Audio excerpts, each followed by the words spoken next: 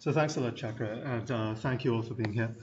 So this actually is some work I did with Yang Liu when I was in the Department of Medicine.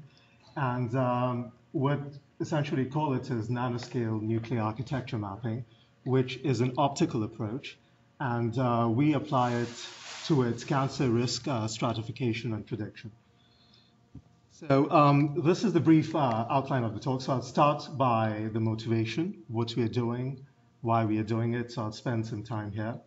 Then there'll be a brief interlude about implementation in terms of optics, what we do. And then finally, I'll move on to the results. So some published results, some which are unpublished, and some which are very preliminary, but sort of hint at something which might be feasible later on, we'll see. And these results will be in the context of mouse model in colorectal carcinogenesis, so in the setting of inflammation, and the inflammatory bowel disease, which is the chronic inflammation of your digestive tract. So if you have any questions, please stop me and ask. So carcinogenesis, as you all know, is a multifactorial process, but it sort of can be divided into three stages. So in the initiation phase or stage, you have normal cells going from normal to this initiated or altered state because of an imbalance in this process here due to genetic mutations, epigenetic changes, and all that. And then from the initiated stage to the pre-neoplastic stage, you have this change happening, either the proliferation of clonal populations, or you have the inhibition of apoptosis. That is, you have basically programmed cell death sort of stops. So, okay, so this is the promotion stage. But finally, if you want to go from these pre-neoplastic changes to neoplastic, that is malignant changes, you need this stage where molecular and cellular changes happen. So you finally go from benign to malignant. And then eventually, under certain conditions, you can get tumor and stuff. So for a pathologist, when basically a pathologist, let me go back a bit, looks at these particular neoplastic changes and the tumor, for him or her on a pathology slide, they see alterations in the tissue architecture, and specifically they see alterations in the epithelial cell nuclear architecture. So they might see increased cell nucleus size, they might see irregularity, they might see coarse chromatin pattern, or they might also see some prominence of the nucleoli. So it basically starts all in the epithelial nuclei. And so let me go back a bit. Also, in the pre-neoplastic stage, when you have dysplasia and dysplastic effects, that too pathologists can tell very well from simple H&E images looking at under the microscope. So pathology under a microscope using H&E staining remains the gold standard, despite all the progress which has been made. And of course, now with FDA approving digital pathology, so you can have image analysis and all that stuff, so you can increase the throughput and all that. Shikhar, yeah. When you show images like this to the pathologists, was there any time where you said which portions of this image is pre-neoplastic, which portion? So this one is a tumor, basically, so this entire image. But what we look at actually is not when the tumor or neoplastic changes have happened. What we actually focus on are these changes where the cells actually appear to be normal. So that is what our interest is in. So of course, a pathologist can tell areas. If you show them the whole slide, they can tell, okay, these are tumor-rich regions. Here it looks normal and stuff like that. So they're able to. So of course, these changes, or these, this image was taken under a microscope, which is micron scale or micrometer scale. The question which we were interested in asking was, what about patients which are at risk of developing cancer? They have not yet developed cancer. They haven't gone into the malignancy, but they are still in this pre-neoplastic, this hazy stage. So where, if you look at the epithelial nuclei, they are normal appearing to a pathologist, histologically speaking. So the question is, can we, from these normal appearing epithelial cells, say anything about future progression of cancer or cancer development in patients by looking at these normal? So the question is, why do we want to do it? So this is one clinical context we look at. So this talk essentially focuses on this particular clinical context of inflammatory bowel disease. So this is a disorder involving the chronic inflammation of the digestive tract. So we focus especially in the colon, so the large intestine. So the thing to note here is that if you look, so this was a study or a review actually published in the New England Journal of Medicine. And if you look at the incidence rate of IBD, so that means approximately one per 100,000 patient years, you have a person developing cancer. Although these many people actually of IBD cases arise every year. So the question is, can we, by looking at these patients, predict which this person would be?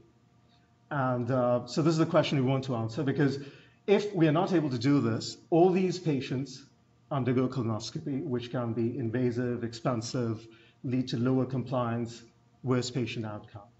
So the question is, without aggressive surveillance, so based on whatever colonoscopy the clinicians are already doing, can we say anything about this transition, this progression? Can we predict it? So our answer to that is this optical approach, which we call nanoscale nuclear architecture mapping, which is an optical approach, but it optically computes certain properties of the nuclear architecture. And I will talk about that. So when we think in terms of optics, especially physical optics, the way we think of, say, a cell or the nucleus within a cell is in terms of its refractive index. And this refractive index essentially is a fundamental property of this matter. It arises from light-matter interaction. So essentially when you have these incident waves, incident on an atom, the electrons undergo small oscillations, which are described by this model. And this, of course, is an approximation of a quantum mechanical model, but in the biological context we work in, it is perfectly valid. And I think I won't go into what exactly it is, but what it boils down to is that it has two terms. One is this real term, which is here, and one is an imaginary term, which is here. And these two together define this refractive index, where omega is the optical frequency or wavelength, if you can think in terms of that. And when you look at this quantity at every location here, you get this particular term, right? Now, this term, the first term, the real term, is what we actually normally call refractive index. It measures the optical density and things like that. The second term is what we call absorption coefficient. So if you stain a sample, that staining would be represented, and if you shine a light through it, some light will get absorbed, and that will be represented by this term. So what we are in nanoNAM interested in is quantifying this particular term, right? So if you follow this principle of physical optics, there are some approaches which have been developed, actually a lot of them have been developed. And so this is an example which I took from PNAS of a red blood cell, a phase contrast image of it, which is characterizing its nuclear density, basically this thing, in terms of its phase contrast, right? And this is an image which we generated using nanoNAM of an optically sectioned sample, a tissue sample. So again, the grayscale values here represent the changes which are happening at that particular optical section, and I'll explain what I mean by those changes. So, okay, so back up a bit. So this is refractive index. So how does nanoNAM use this property in order to quantify properties of the nucleus? So the way nanoNAM sees it is that, so suppose you have some tissue sample. This is sort of a cartoon image. Actually, it's a DAPI stain, so it's fluorescent. So actually it doesn't work here, but I've just put it as a placeholder. So you have your tissue sample, and this tissue sample can be thought of comprising of these refractive index profiles, which are along the z direction, right? So you have these, and nanoNAM imagines this profile, but what it is able to see is the gradient of this refractive index profile, which is the reflection profile, which actually is given by that term. It is the log of the derivative of the log of refractive index, but actually doesn't affect the results too much. And then when nanoNAM decides to probe this sample, it sends down a light wave. Actually, it uses a broadband source, so multiple wavelengths go in. and they are reflected from various points across this depth based on the gradient which they see. So this is a reflection mode system, right? And the red dots here actually indicate the optical path length, but it's not relevant here. So essentially, you're probing the sample, you're getting reflections back. So you are quantifying this reflection profile, which quantifies the refractive index, but you quantify it in the optical space. That is in the optical path length space. I don't know if that makes any sense, but here the distances are measured as a function of refractive index. So you're basically doing a space transformation. And you do it for different wavelengths. So what you collect is spectral data, right? And then we perform some Fourier transformation, some other things where no heuristics are involved. And what we eventually get is this particular quantity, okay? So this arises by looking at the phase of the Fourier transform I talked about here. This quantity is the measurement which results from a nanoNAM, and the result is Fourier transformed.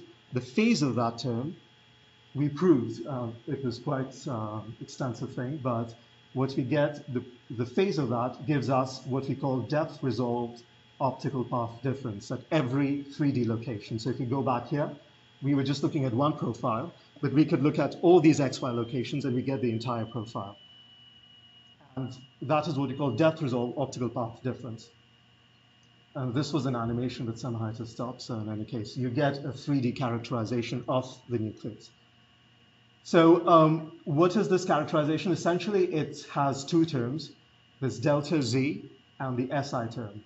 Now, this term, not to get too technical, is an antisymmetric term. So if you're looking at any depth, a slight averaging around that depth, you lose this. What you're left with is this SI term, which characterizes the shape of your refractive index profile. So this is what DROPD, which is depth resolved optical path difference, is capturing. Okay. And it is doing it at every XYZ location. And this is what nanoNAM measures. And it does it with nanoscale sensitivity. So I will talk about nanoscale sensitivity a bit later.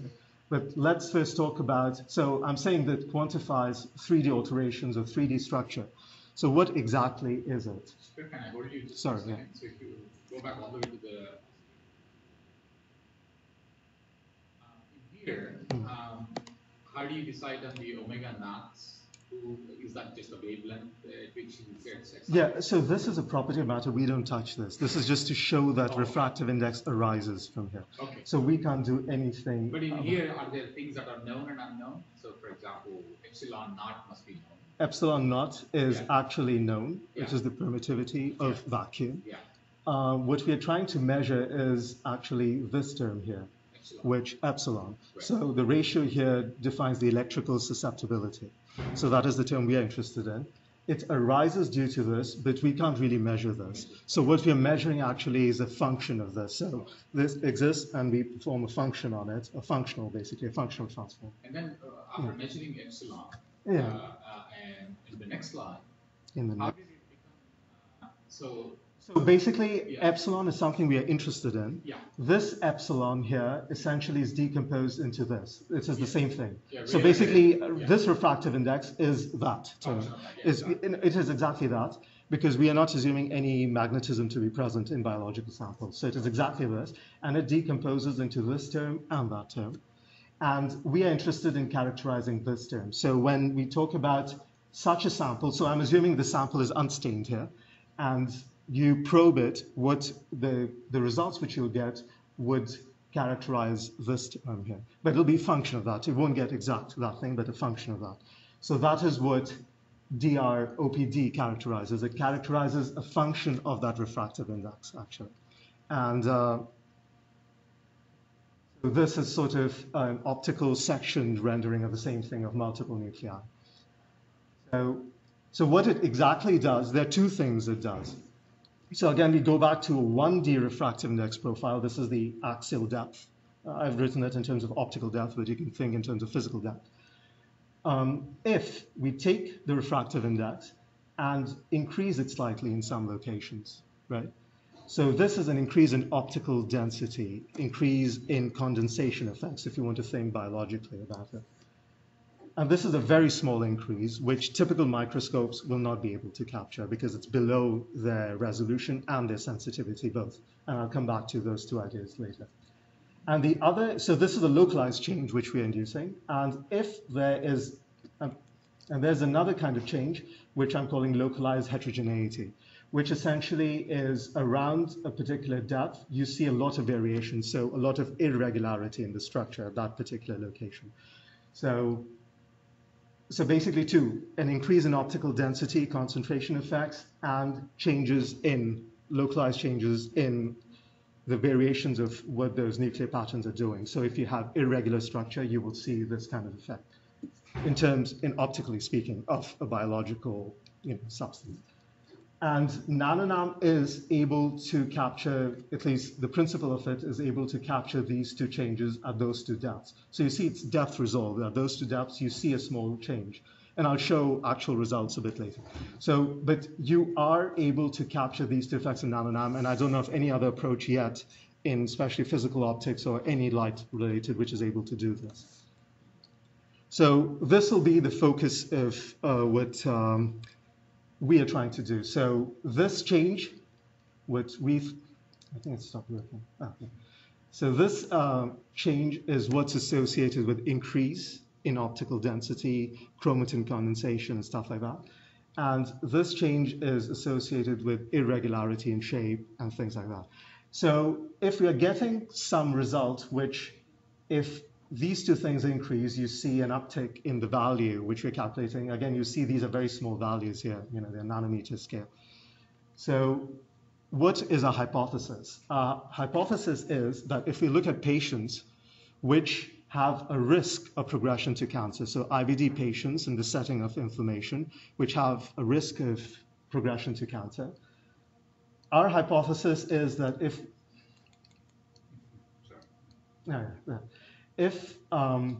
we look at that DROPD, which we had, and we plot its histogram, so this is for a particular patient. We took all its nuclei and we generated a summary statistics, which I'll talk about later. I just wanted to give the hypothesis here. So if you take this, you see a rightward shift in this DROPD profile for high-risk patients. Now, of course, you'll see a lot of overlap between the two, and this is fundamental to cancer heterogeneity, biological, that you don't get a very distinct separation, especially given the fact this data was generated from epithelium cells, normal appearing epithelium cells, so they don't have any dysplasia yet. They don't have dysplastic effects yet. They're indefinite for dysplasia. So you don't see that. So this is our hypothesis that it should shift based on our previous results, which was that. So sort of stepping back, and I mentioned nanoscale sensitivity.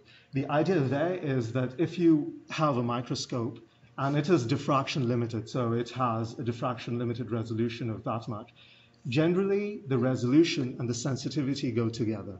So if you're not able to resolve the thing, you are not sensitive to the changes which are happening, within that structure. So if you're doing fluorescent microscopy, you see a blob, you say, okay, it's a blob. You can't say much about it. That's why you have super resolution imaging and all of those sorts of stuff. So where you can go down to maybe 30 or 50 nanometers. But in nanoNAM, we are able to decouple these two ideas. So we can still use a diffraction limited spot, but we are sensitive to the change which happens within this diffraction limited spot. Okay, so, and this was a study which we did in order to show, because it's very hard to capture this idea. So here what we did was we took a sample, the same sample, and we measured it with, under different acquisition times. So basically creating different SNR conditions, signal to noise ratio conditions. And we would expect the sample or the measurements which we are making to be constant. So we differentially measured those, and we find that it's basically around a nanometer max, say 2 nanometers. So the good thing about our approach is, because we are doing this Fourier transform, if we get a signal which is above this, we can definitely say it's a signal, not noise. So it is a property of the biological substance and not a random noise or artifact which you measure. So given that, a brief interlude on how we do it, so this will be quick. So nanoNAM basically is a 3-module system. So we start with a formalin fixed paraffin embedded tissue block. And I think I went a bit too fast, or maybe too fast. And then we take that formalin fixed paraffin embedded block, deparaffinize it, mount it on a slide, and image that slide using our so this is the system, and I won't go into the optics here, but this is a reflection mode, low coherence optical microscope, which is a take on Fourier domain optical coherence tomography. But it does the measurements which I have talked about up till now. And we do it on unstained samples. So the question is, why not use stained samples like H&E images? Image them so you have information about what's going on. The reason is that generally when you do H&E staining, you have a difference in stain uptakes. Even if you follow exactly the same preparation, you'll get variations in uptake. And what it does is that so you remember these two terms we had. So when you have staining and you shine a light on it, it gets absorbed. So it affects this term. What we're interested in is that term, if you remember.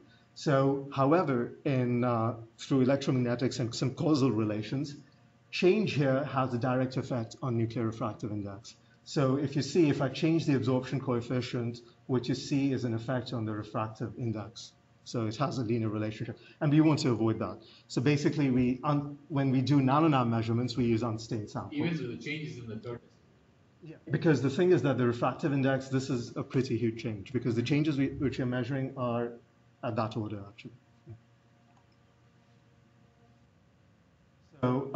So after doing this thing, we stain it, and then we use the second module of nanoNAM, where we image the stained samples, and here where we do expert segmentation and all that stuff. And then the last module is this contrast phase microscope, which registers this image which we had to the nanoNAM measurements, because they were unstained, so it's very hard to make out, because those changes are really small, but the contrast is not huge, so we cannot really align them. So we need sort of this in-between step to do it. And when you combine these two, what you get is this 3D architectural map, right? Okay, so from this map, we have that. So what we did was two things. One was we looked at the summary statistics, and the other was the extension, sort of keeping this multi-dimensional, multi-feature sort of characteristic of 3D DROPT characterization of refractive index. So a lot of our published work is related to this, which I'll talk about, and some of the unpublished is related to this mean DROPT vector, where we so this is the depth, we sort of average at each of the depths to create this sort of vector. And some preliminary results are related to something about spectral decomposition and nonlinear manifolds. So here what happened. So now we go back we have a hypothesis and everything ready. So the question is, coming back to a clinical context, we want to see if we can do risk stratification, we can see or identify the progression, and we can predict it and things of that nature. Okay, so we start with this AOM DSS model. So it's a well-established mouse model of colorectal cancer. And so here, basically, you have got two agents, so chemical agents. So the inflammatory agent is dextran sulfate sodium DSS, and you've got a carcinogen, which is azoxymethane, which is AOM. And so essentially, it models cancer development using that in the background of chronic inflammation, which is what happens in IBD patients, right?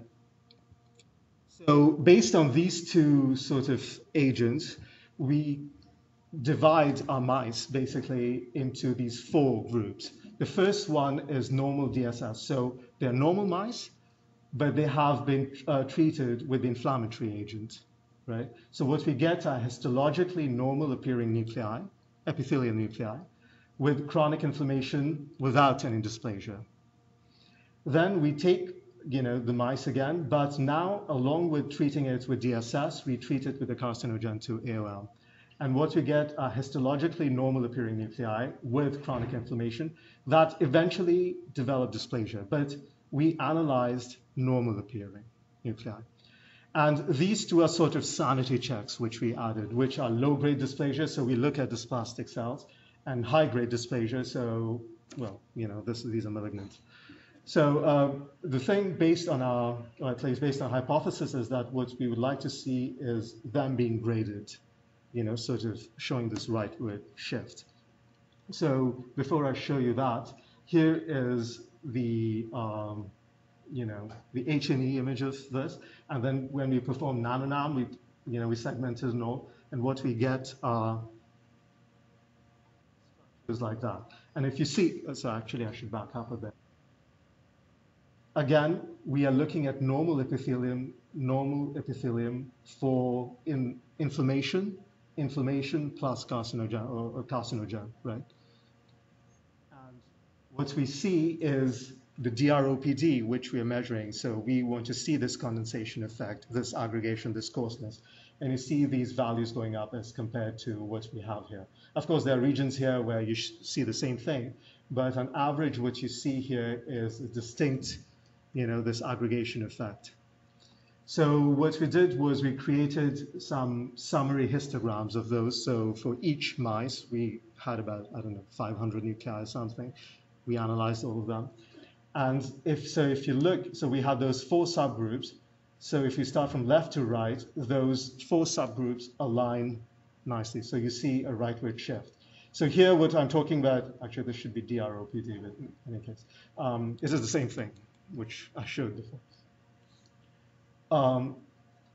So this is mean DROPD, and we also calculated the entropy of the same property which we are measuring. So this is the average, this is the entropy. And in both cases, we see a rightward shift in the histogram. Again, you see overlaps between all of them, but I think that's nature in general. You can't expect all of them to separate out really nicely. But the key thing here is we are talking about cancer progression. And if you look at the first 2 on the left, the blue one is normal with inflammation, and this pinkish purple thing is normal with AOM DSS. You see a shift, a progression to these more known, pathologically known malignant states. And the same thing here. So we sort of combined all of this in a scatter plot just to show what is happening. And we see, so again, this is the normal. This is normal with, you know, inflammation plus carcinogen. And you see a progression of these to these 2 states. They sort of align really nicely. So then we moved on to, okay, so we had some sort of a validation with a mouse model. So we said, okay, what happens if you look at patients? So we did a retrospective study. So where we took 18 patients, and 18 patients which were low risk, and 15 patients which were high risk. Low risk means that they did not show any high-grade dysplasia or cancer after 13 years of follow-up. So this is retrospective, so you have the luxury to do it. And these 15 eventually did develop some sort of cancer or high-grade dysplasia. We did all sorts of, you know, removal of confounding factors in terms of age matching, sample age, because this is a retrospective study, so the samples are archived, so you have to make sure that age and the gender, and so all that was matched. And again, we look now at normal colon epithelial nuclei in an ulcerative colitis patient, which is a type of IBD which affects your colon and rectum. So chronic inflammation. So yeah, who did not develop cancer after 7 years. And in this case, they eventually did develop cancer. And again, if we zoom into, we're zooming into one part, but this is true throughout. Again, you see this condensation effect, which is present in, you know, in the 2 cases, looking at epithelial nuclei, normal appearing. So at this stage, we do not know that they will eventually develop something. So we are able to sort of, and again, these are sort of summarizing the histograms for all the 18 and 15 patients. And if you look at low risk, and if you look at high risk, you see there is a rightward shift. Again, a lot of overlap, but there's a distinct rightward shift. And again, if you look at the scatter plot, you see a progression of, sort of them lying on this, sort of curve where it's increasing in this direction. There are some cases which we miss, but it was pretty good given that we did no pre-processing on this. Everything was, there were no thresholds used, nothing of that sort, We collected the data, same set of processes throughout, and we see that sort of shift. The thing is that if we look at these same normal epithelial cells using image analysis at the time, so we don't see anything. We see all of them cluttered about. So we looked at basically 3 different types. So we looked at morphological features, we looked at some statistical features, we looked at textural features. So they are sort of listed here if you are interested. But these were not the only ones. There were a number of them we looked at, and none of them actually showed anything for normal appearing epithelial cells. Because what nanoNAM is doing, it's directly quantifying the nuclear architecture without any post-processing. While here we are working with resolutions which are limited by the diffraction. So if we can go below the diffraction limit, then maybe you might start seeing something. But the disadvantage there is that you are working with systems which are very expensive, and and very hard to maintain, especially in a clinical context. So they're expensive, low throughput, so it's hard to do. So yeah, it was kind of looking positive. So the question became, okay, we are able to track this progression. Can we say anything about prediction, actual prediction? Because we are identifying the changes, we are not really predicting right now. So there we moved on to MD nanoNAM, and we looked at mean depth resolved OPD. And this is not published work yet, but we looked at 110 IBD patients which were recruited prospectively, and colon biopsies were taken, which were used for histopathological exam. And 2 extra rectal biopsies were taken, which were normal appearing. So this is what nanoNAM uses, because we were not sure if we could use this at the time, because some might have. So to have a proper control of what we're doing, we looked at that. And so yeah, so based on the pathological diagnosis, we divided them into 2 groups. Low risk, if they had any sort of dysplasia or adenoma, anything coming from any of the colonoscopies they went through, and high risk if, that was high risk if they had that, and low risk if they didn't show anything. And this is this, what we got. So we had 73 patients for low risk, which is to be expected, and high risk 37, which actually is large by any, if you were to take a population, only generally about 5% of the people eventually go on. So this is a small group. So the thing what we did was to do prediction. We took this group, we took that group, split it into 2, okay, each of them, and one group from here, one group from here, we put together as the training set. One group from here, the other 2 groups, we put as the testing set. For the training set, we now, if you look at the numbers, they are uneven. So we bootstrapped it so that they should have similar numbers. Okay. Is that okay? So we did, sampling with replacement in the training set. And then we trained a classifier, support vector machine classifier, and we applied it to a testing set, and this is the results we get. So again, normal appearing epithelium, and our area under the curve is 0.83. These red lines indicate the 95% confidence interval. So what we did was, when we did the bootstrapping, we did it a number of times, different settings, and we plotted ROC curves for all of them, and all of them lie within this area 95% of the time. And so you see that we get sensitivity of about 80%, and the specificity maybe around, 75, 76% from normal appearing. So it looks there is scope for understanding. So again, this is unpublished. We did, just to see what is happening, and it looks very promising.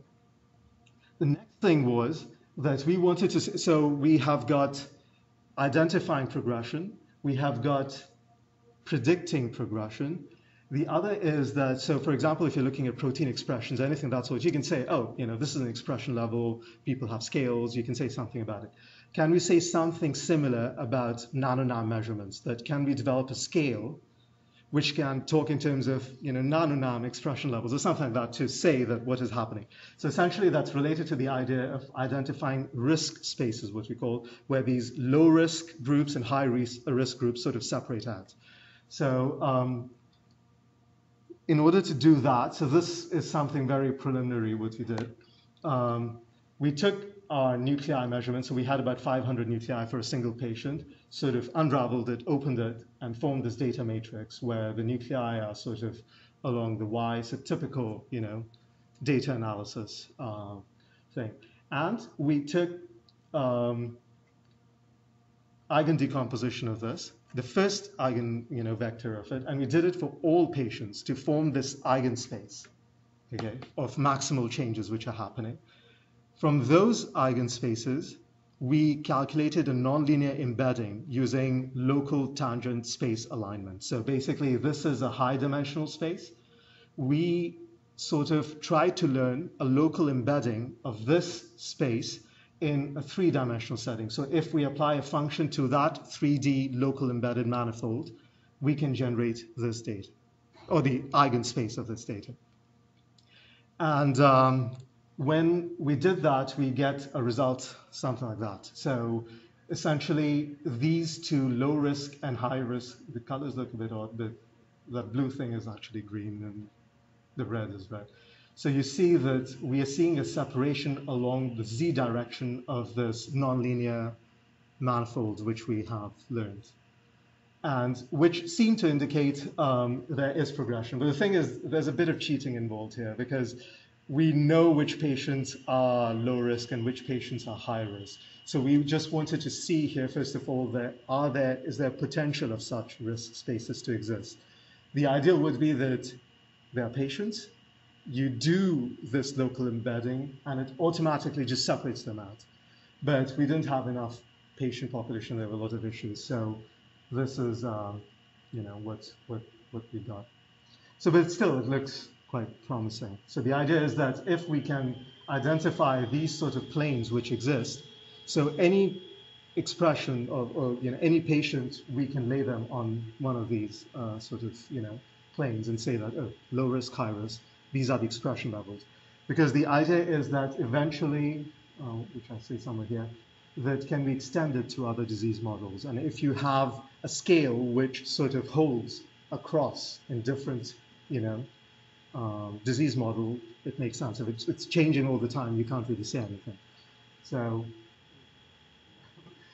that's about it. So in summary, we have created this nanoNAM approach, which is able to measure these particular properties which I talked about with nanometer-scale sensitivity, and it associates increased risk in patients is associated with this condensing of the nuclear architecture.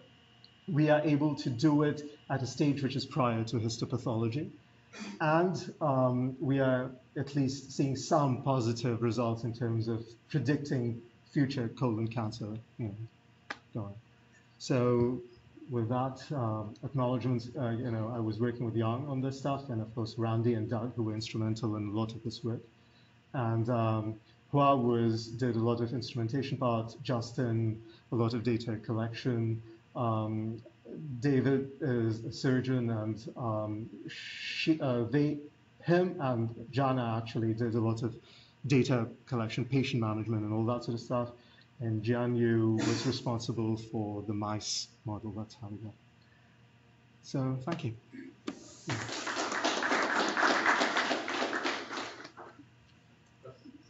Yeah. Couple of questions? Yeah, sure. Nice talk. Thank you. One question is, do you have any idea as to what you are detecting? If you found an association between measurements and progression? Yeah, so that is one of our fundamental things, because what we are measuring is in the realm of physical optics, where things exist in terms of this refractive index. So we are not talking in terms of organelles within a nucleus. So that partly is the reason why we actually talk about identifying these risk spaces to say that where they lie. But fundamentally, what we are measuring is a property of the nucleus, and that property is related to its refractive index, which is related to the condensation effects, chromatin condensation. So Young actually is doing some work, for example, where she's trying to relate these changes which are happening through storm imaging, which is a super resolution modality, to changes or condensation effects in heterochromatin and euchromatin, for example, to see if there are associations. But the thing is, the moment you start associating, depending on the person you talk to, they want to draw an association with what you're doing and what expression they are looking at. So, but I think it's that's the track to go on in order to see that if there are linkages which are stronger than correlation, maybe causal in some ways. But we're not sure yet, but yeah, that is something that we can say. Yeah. And then also, you introduced this by saying that you only look at some basic procedures in order to do in practice. Right. Right now you're using biopsies, how does that? No, so the thing is that if a patient comes in and he's an IBD patient, he'll be coming in every year in order to make sure he doesn't develop, say, cancer or anything of that sort. Can we reduce that amount? So come 10 years, not every 5, not every or every 2 years, and every stuff like that, Or don't come. You don't have any risk. Yeah, please. Very nice talk. Thank you. Right. I do not quite understand most of the stuff that you said because I'm not, Sure. computational. I mostly work in cancer. Okay. So I was wondering if this predictive strategy could be extended to any other cancer that you might study, for example, melanoma or prostate cancer that also show the stepwise progression. Right. I think we can, because we have tried looking at breast cancer a bit. We tried looking at cervical cancer and stuff. But at the time, our approach wasn't well, developed enough to come to any very strong conclusions. But one of the things about this approach is that it is good at looking at early stage or pre-cancerous stages, because what it's measuring are small changes. So when you have sort of metastatic or tumor-related sort of changes, then those things might overwhelm. But of course, there's potential. We would eventually like to sort of see if. Yes, it can be. So all you need is like unstained tissue slides. You can pass it to the system and you can get that. Yes. Okay. My second question is: so you are not looking at nuclear membrane? No, we are not. So yeah, we're serially sectioned. So we have these. Yeah. So like the whole nucleus section, whatever layer you're getting, you're really everything that. Yeah, so we get a bunch of different planes. So depending on the section thickness we have, so we're using 5 micron, for example, here. So we sort of step through it and we optically section it. So not physically, but optically. And for each of those layers, we compute our statistics. And so we look at the entire volume within that, within where we are. And one of the reasons is that we are doing the staining thing afterwards is that because this approach is sensitive but doesn't generate a lot of contrast, we can't always very clearly say, oh, this is the nucleus. So we have to use the secondary sort of H&E staining to define where the nucleus is. Yeah. So I understand that you have a prospective study that's going on. So. Yeah, it was something we did. Kind of. I'm not sure it's going on, but yeah, anyway. So this is your previous work? Or Yes. Okay. I was wondering if you could correlate the prediction with actual. So you have this low-risk patients, and you have the data on your and then you follow that patient over time. There will come a point where you could be able to predict that this patient is going to develop or regress into the high-risk group. Yes. And you're saying the moment when it happens, that's what you're talking about? Yeah, you predict that transformation, and then clinically you detect much later on, but you use your... So right now what we are doing actually is we're looking at normal epithelial cells, the nucleus and the nuclei are there. And we are performing that prediction. So especially in the retrospective study, what we did, sort of maybe did not emphasize that point. So when we called these patient low risk, we know they're low risk, but looking at an earlier time point. So we are sort of predicting, we're saying, oh, these patients will be low risk. Yeah, but you do not have samples of these patients when they actually became. Yeah, yeah. That's true. I mean, the only thing we did close to that was the mouse model thing, where we can look at mice and go, but it is. I mean, it doesn't always trans. I mean, that's the thing always with these murine models, that you can do a lot of things, but when it comes to patient, everything changes. So yeah, yeah, yeah. Maybe the two slides before this, wherein we had high. Yeah, one more slide back. This, No, this. keep going now. Sorry, because it just showed me that low risk. Yeah. Oh, that's too far. Oh, I think maybe you're talking about Yeah. this. Yeah. The low risk group and the high The risk. graph which had entropy mean value and exact. Yeah, right here. Yeah. So things like in this lower circle, which the high risk patients surrounded by all the low risk. Yeah. Is that a misclassification Yeah. of the data point? Yeah. Is that what happened? Yeah. I mean, so what we did was we didn't. This is not. We didn't do any classification. We just put them on. We did our measurements and put them on this thing on. On a basically 2D feature vector. This is what it is. We're laying it out.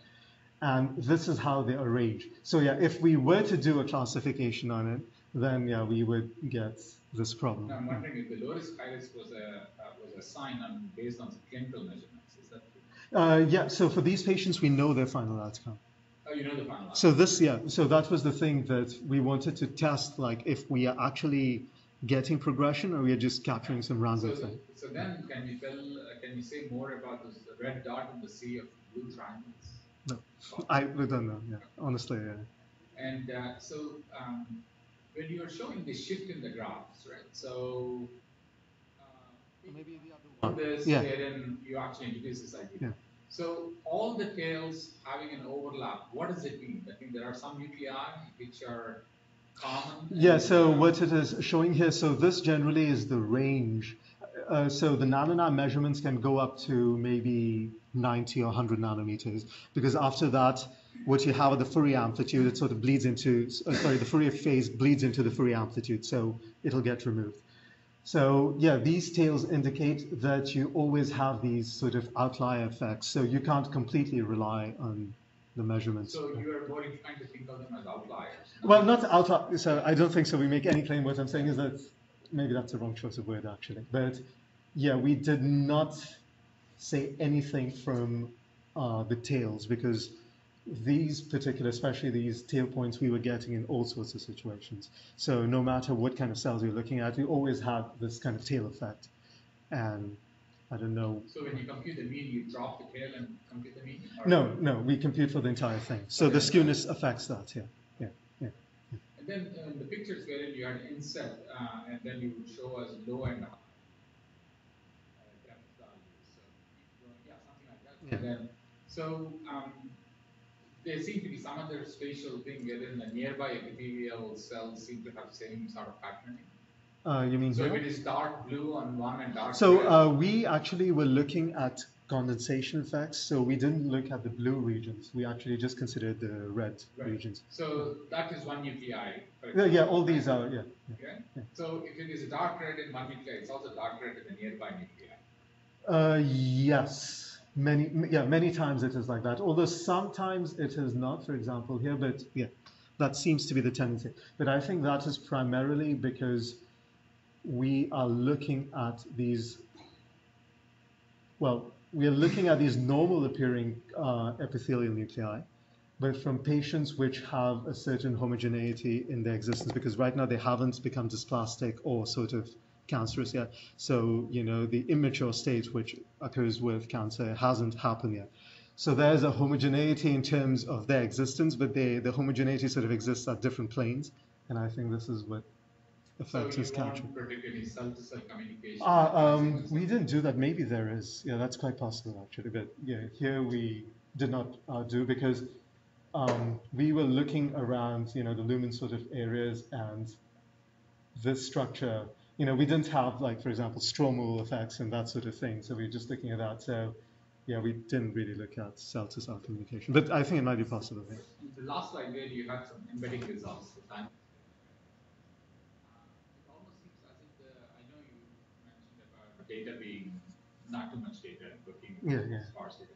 But it seems that the low risk has two different groups. So basically, each of them actually has two planes. So this is the low risk plane one here and one here, and the same with red. But I feel that's partly due to the effect of the principal component and the negative. But this sort of width, the gap tells me that the behavior is very different in those low risk groups, right? So it is quite possible. This is very preliminary, so I didn't really look at what is what is the effect or what is the reason behind it. This is that we wanted to see if there actually are separated there, sort of lies this, manifold like space, a nonlinear place where these separations lie, or we could identify one another. The problem partly also was that when you generate the eigenspace, it's a very sparse space. So when you do manifold learning and a lot of this stuff, you have to be careful because you can come to conclusions which might be just absolutely gibberish, actually. So that's why we sort of incorporated knowledge that we were in low risk and high risk groups. But yeah.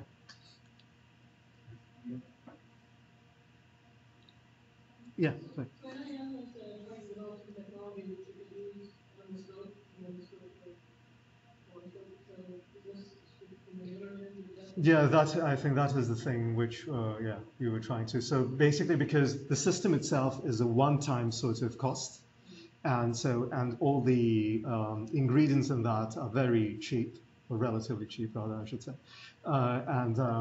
So once you buy it, you can just use it, and you can use it within a clinical setting. And the throughput is relatively high. So yeah, so that was the idea that you use it, so you don't affect the clinical sort of, whatever the the steps in the clinical process are. But yeah, so you just come in between the pathologist, after the pathologist, and yeah.